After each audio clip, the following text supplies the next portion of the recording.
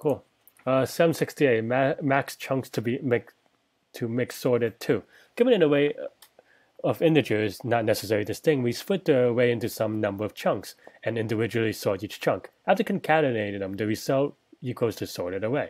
What is the most number of chunks we could have? Okay. So n is 2000. I guess the integers don't matter, but you can't use anything related to the number of themselves. Okay, I mean, that's fair.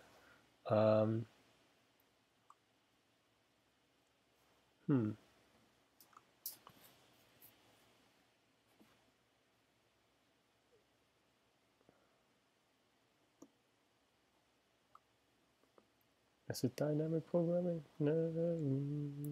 I is 2000.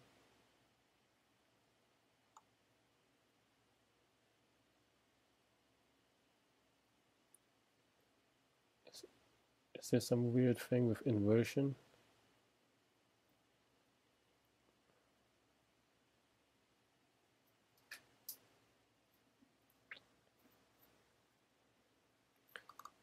The distinct part is also weird, but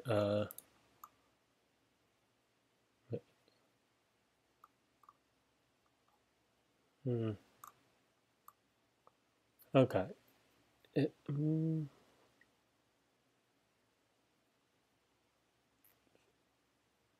But the thing is, so like for example, this answer where like if you add a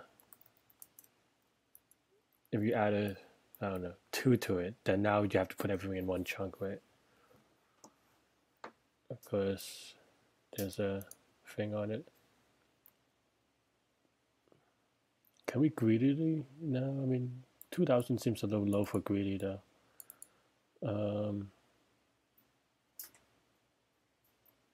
So maybe there's just like a sort of lookup table. Like for 3, you look at the next way, and then you just pop it off that way, and then you could, yeah, maybe there's some sort of sort and then find in the hash table, like the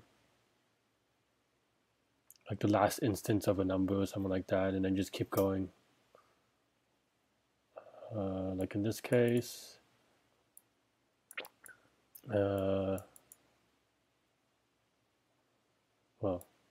we just do the entire thing because it's, but here, well, you also, am I saying that right? Okay. I mean, I have to make sure I formulate the problem as well. But I feel like it's something like, okay, you start the last number and then you go until you go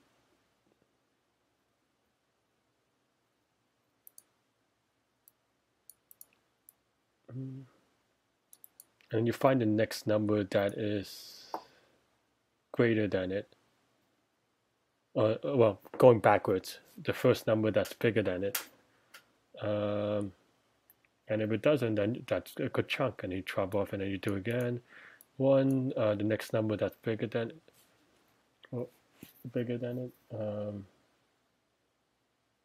Yeah, maybe that's it. And then you have to choose the biggest number that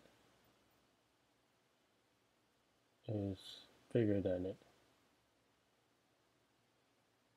Right, so like, and with that, maybe you could do some sort of stack, maybe.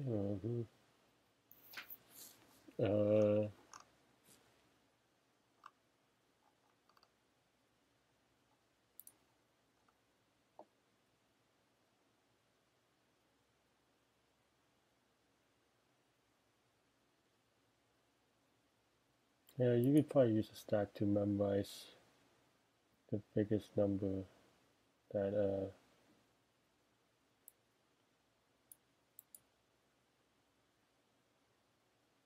or not or just like a hash table of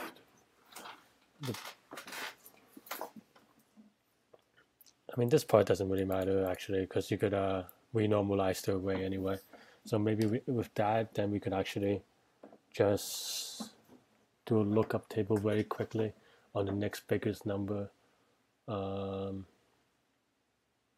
then it's like a variation of LIS, or longest increasing subsequence type lookup with a binary search.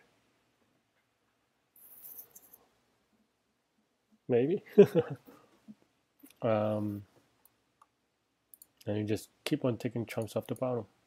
Like, okay, 4, is there a bigger number than 4? No, okay, then and then for 1, because basically, okay, let's see we have someone like 5, 4, 3, 2, 1, but then you have like 6, 7, 7, 8.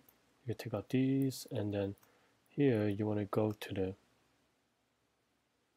well, you know that 6 is the previous number, so you just go to the next. No, you want the earliest instance of 5 or 6, I guess, if there's a 6 and 5.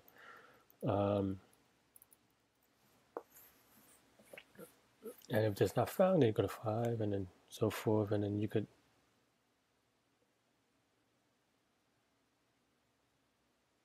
And by definition, at the end, you'll be at 1. Okay. I think I could do that, actually.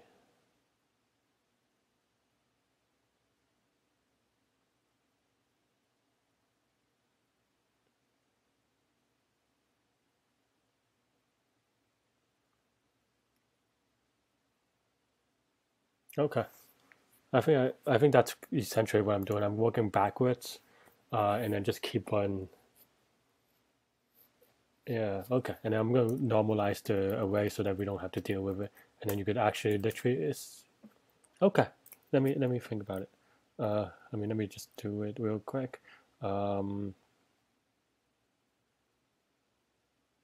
Okay.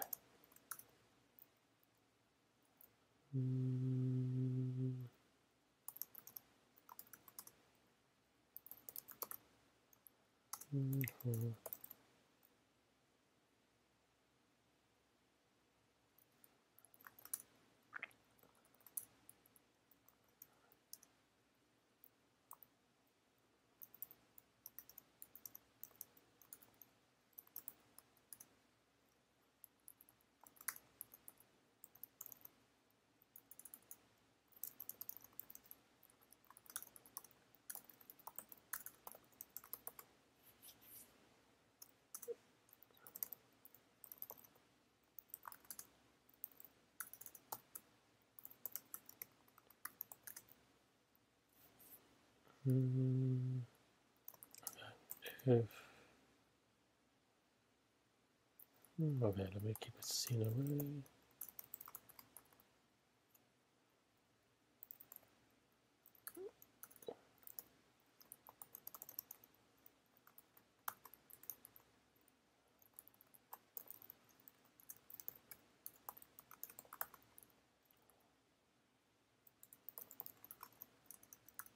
Okay, and now let's say arrow is equal to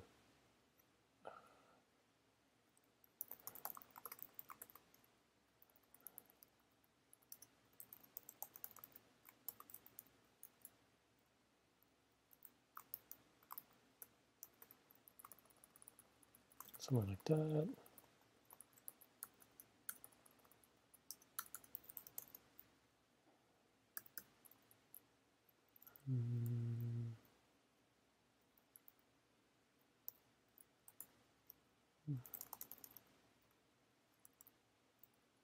Okay, let's print that out real quick.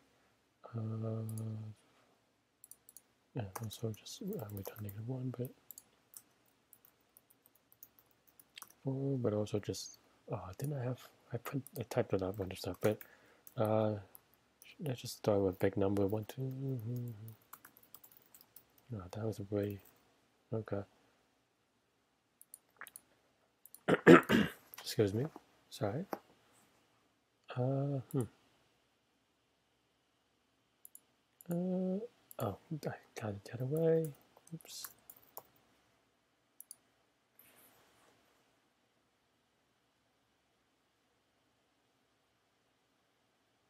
Okay, so it's about right. So 1, 2, 3, 4, 5. Okay, So now we could count from the biggest number. Okay.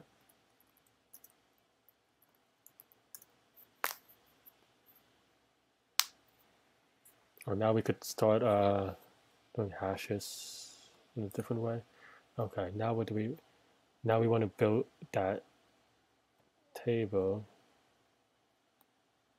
of the last. Okay.